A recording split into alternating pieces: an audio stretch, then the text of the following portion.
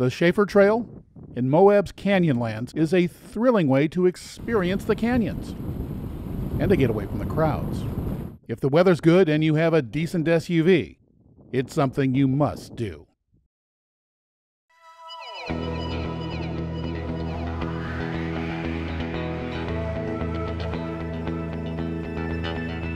Moab, Utah is an outdoor lover's paradise. It's the home of Arches National Park and Canyonlands National Park, where there's river rafting, rock climbing, hiking, and mountain biking. When you need an easy day, there's great photography, history, and even nice restaurants and some nightlife. You can even have an off-road adventure in your own car. This is the Shafer Trail, as seen from the neck in the Island of the Sky district of Canyonlands. The first drop descends about 1,100 feet in a series of switchbacks. And believe it or not, you can safely drive it in your own SUV. And that's just what we're about to do. To get there, take Highway 313 towards the Canyonland entrance. The trailhead is a couple of miles before the Island in the Sky Visitor Center. When the pavement ends, the road is still flat, as if to give you more time to get used to driving on the loose, sandy surface. Then there's an impressive overlook just before the trail cuts into the cliff face. We recorded nearly the entire 1.5 hour drive, and in order to show you as much of it as possible, I've sped up most of the driving footage. I did the trail a few years ago, and this time I didn't stop as often. I know it can look scary, but the road is surprisingly wide. It's even safe to pass. The first time I remember being, well, not really scared. Let's call it intimidated. The drop-off off the driver's window is about 1,100 feet, and it's very steep. But this time, before starting out, I did what is recommended. I checked on the trail's condition with the ranger at the visitor center. I learned that because the trail is so popular, the top portion is graded more often than it was in the past. The ranger actually said that the steep switchback section was the easiest part of the trip. I also grabbed a map. The dirt trail is 17 miles long. About halfway through, it changes names to the Potash Road. At the river, the trail joins the paved Highway 279 for several miles back to Moab. I've always done the trail in May, and it's always been dry. But after a rain, the trail may not be passable. The Canyonlands website has a road conditions page. Go to it before you head out. It has handy info, especially if you're new to this sort of thing. Scroll down to the Islands in the Sky section to check to see if there's any info on the Shafer Trail. As I write this, the Potash Road section is in rough shape, meaning that a passenger car might not be able to make it, making it even more important that you talk to a ranger before you head down. He may recommend that once you drive down, you just turn around and drive back up. But every time I've done it, it's been fine. The trail starts at about 5,900 feet. I've done the trail 3 times, twice in a 2-wheel drive truck-based SUV, and once in a Subaru Forester. And every time I've done it, the road was fine. But late in the season, or after a rain, the road might be too rough for an SUV that was designed to do nothing more than go back and forth to a kale shop. From the trailhead at 5,920 feet above sea level, we'll drop about 1,900 feet before getting back to Moab.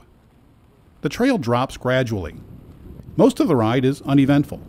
You can hardly tell that you're descending until you get to a switchback. By the way, if you don't want to put wear and tear on your own vehicle, you can rent a 4x4 Jeep in Moab. This was originally a cattle trail.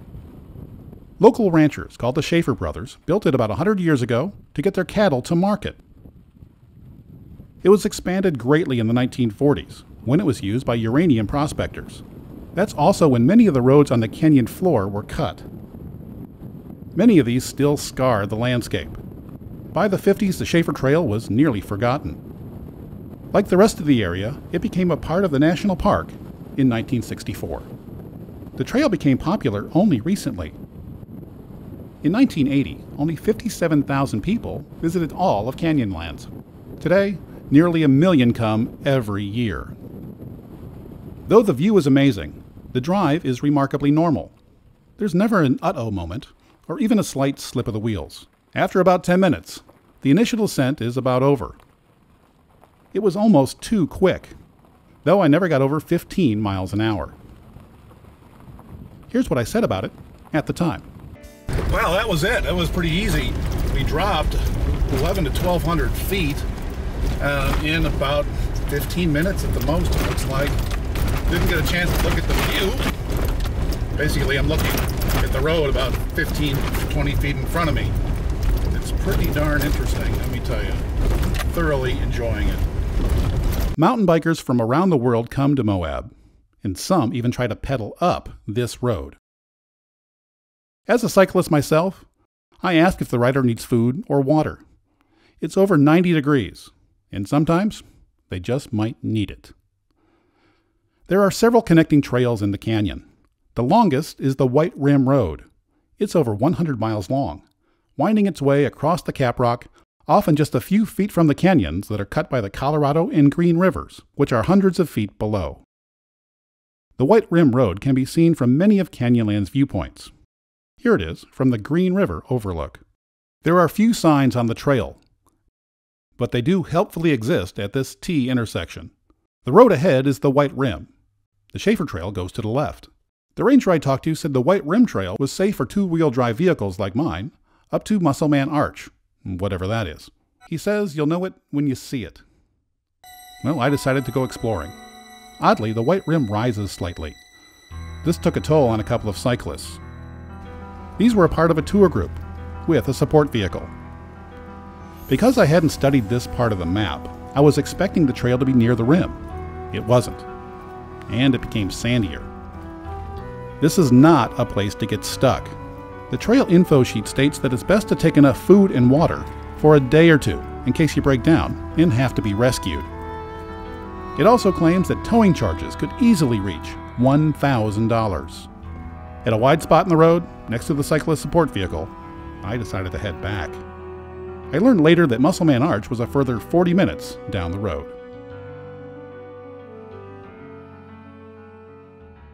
A mile or so later, I rejoined the Shafer Trail.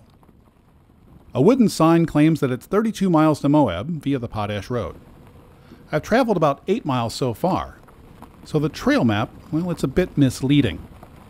A few hundred yards later, it starts to get rough. The path narrows and gets very rough as you descend into Shafer Canyon. It's here that you realize why you need a high clearance vehicle. Going slow and dodging the largest of the sharp rocks is critical. It becomes evident that the ranger was right. The top section is the easy part. Then there's a fairly flat clearing with nice views. This is a great spot to take your time, or even stop to enjoy the scenery. It gets rough again as you cross a wash. During a rain, this part can be treacherous, or even impassable. The drive up is also a challenge.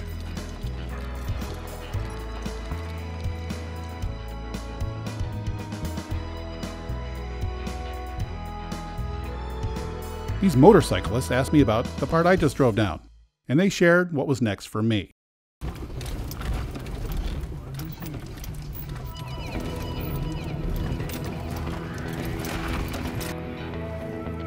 The trail is now on a broad shelf above the Colorado River. The cliffs rise 12 to 1,500 feet, and the view is amazing. It took 45 minutes to get here, including the White Rim excursion. From Dead Horse Point, high above, you can see this part of the road. This is the only overlook on the river, so it's worth spending some time exploring it and taking it all in. When Buzz Aldrin stepped on the moon, he described what he saw as magnificent desolation. I can think of no better way to describe this spot. It makes the rough ride well worth the effort. In the other direction, in the layers, you see millions of years of geology and Earth history. A little farther down the road, a faded spur trail heads to the right and provides another view of the river. Unfortunately, I didn't know this until I saw the spur trail from Dead Horse Point State Park the next day. Now that you know it's here, you should take it. From Dead Horse Point, you can see the next few miles of the road and a few more spur trails. By this time, the trail has changed names. It's now called the Potash Road, and a portion of the White Rim Road. The road meanders for several miles. By the way, we're no longer in Canyonlands National Park. In fact, we haven't been since just before the river overlook. On some maps, the road even has a number. It's called County Road 142.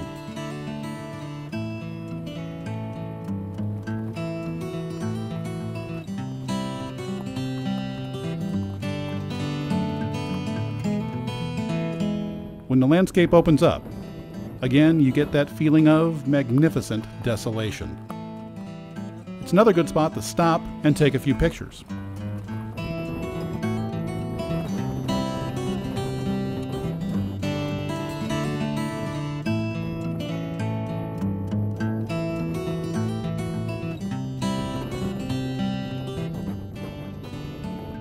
As you go over a crest, there's a brief hint of blue on the horizon. They are potash evaporation pools from a mining operation. They provide a few of the non-tourism related jobs in Moab. They also provide nice contrast to the landscape. The road ends down at river level, so there are still several hundred feet to drop. And drop it does. It was too rough for the stabilization system, so sorry for the bumps. There are other trails down here, and there are no signs, so it's easy to get a bit lost, especially when heading in the other direction. Telephone poles are a sign that it's almost over. There are only a few miles of dirt road left. There's one more interesting photo op just before leaving the dirt. This balanced rock is about the size of a small bungalow. When you hit the pavement, you're on Highway 279. It starts just after the boat dock on the Colorado River.